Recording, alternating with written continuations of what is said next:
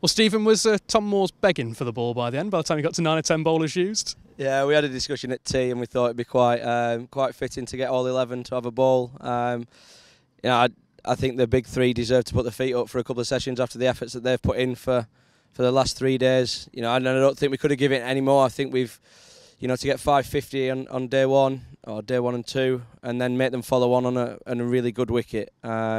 I thought it was a magnificent effort, and I can't be prouder of the efforts that all of them have put in. Yeah, and how important is that result in the context of the table as well, with Middlesex up there in the top 3 as well? Yeah, I think we're getting another point on them. Obviously, been nice to get 23 points, but credit to Robson and Storman. I thought they played really well because we bowled well last night and again this morning. So credit to them. But yeah, we're still top of the table, I believe, by 11 points. We've got a massive game in a couple of weeks at Glamorgan.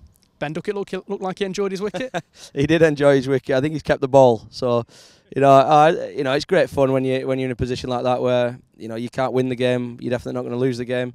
So to have a bit of fun, and I think I just got told that it was a record that was held since 1905 that all 11 bowled. So, to be in the record books for a different reason is quite funny and good fun. Now, Haseeb Hameed got a bowl today, but we'll talk about his batting as well. Another ton for him. How impressive have you been with his role at the top of the order? That's 2 centuries against Middlesex this season. Yeah, he's been unbelievable. As you will know, and people who are watching might not know, but he bats as much as anybody I've ever met. He's an unbelievable trainer.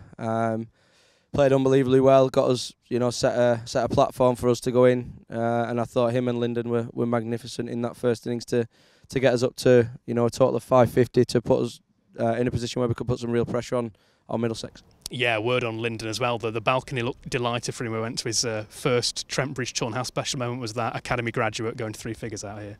Yeah, he's a fantastic player and a fantastic person. I think if anyone who's ever met him, he's one of the most hard-working people I've ever met, not just in cricket but outside of it. He's a great lad, and he's got, hopefully, I know he'll keep his feet on the ground because he's that type of person, but I would expect big things of him both here and hopefully higher honours as well.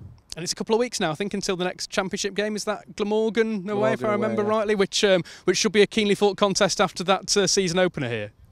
Yeah, obviously we had a couple of bad sessions in that game, which we got wrong, which probably cost us the game. They've just come off a good win at Worcester today, chasing 330 odd, so they're a good team, and we're going to have to go there ready to play and be on our game because they're a good team, and hopefully we can go there and get a positive result. Then starts putting the table into context, and 1 and 2 probably start pulling away from 3 and 4 a bit more. So but we've got a couple of 2020s and then a bit of downtime next week, which everyone needs after some couple of hard 4-day games. And then when it comes to that, we'll be ready to go and ready for Glamorgan. Yeah.